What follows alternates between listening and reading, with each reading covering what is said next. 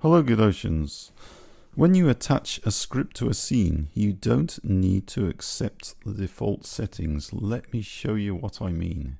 Here this 2D node scene is called sound, and then if we click here we're going to attach a script, and the template is on empty. That's what I usually select, but the default one is what most people in tutorials seem to use, and they create the default template, and then it's populated by all this crap which they don't actually need.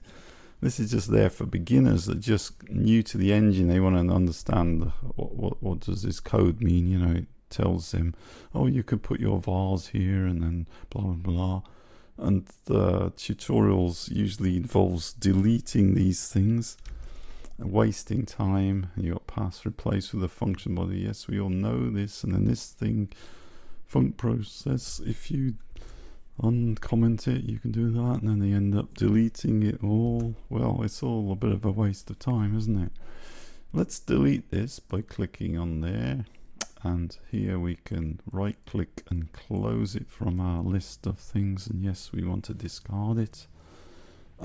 But I think we because this is called sound, our node for the scene is called sound, it created sound.gd.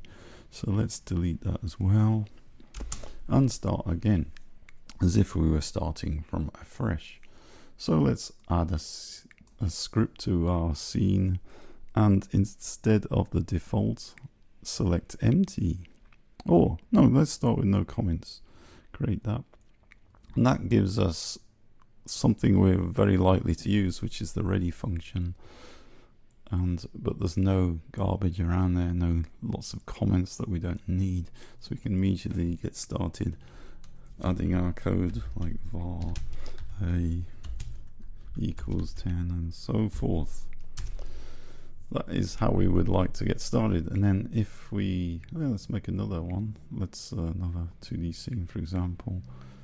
We need to give it a name like heck, whatever. And then if we go now, we go click on add, and automatically it's gonna remember our last setting of no comments, create that one. Then you can see much better, right? And then let's delete this.